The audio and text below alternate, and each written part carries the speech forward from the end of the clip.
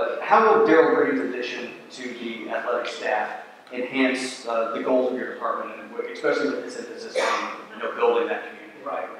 And it's not the start of football team.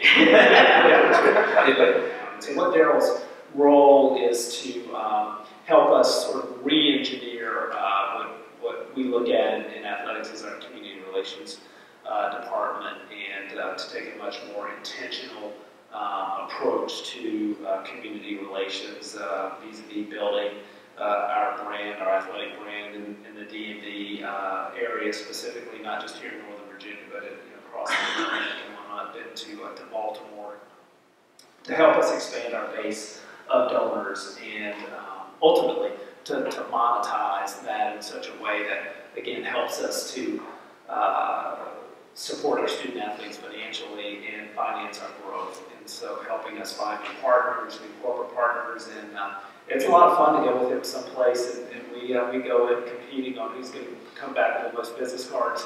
And fortunately, he has to stop and take a lot more pictures than I do, so I typically win that one. But that's his primary role, and certainly a secondary one is to help model the kinds of behaviors that we want our student athletes and coaches to exhibit and to communicate with our athletes. And it's so much fun to watch that communication happen with our student athletes when they have a chance to communicate with him and to ask him questions, and he just does a superb job. And he's been an education advocate for 30 years with a lot of the after-school programs that he's done for inner city youth, and so it's a lot of fun to see that happen. But those are really the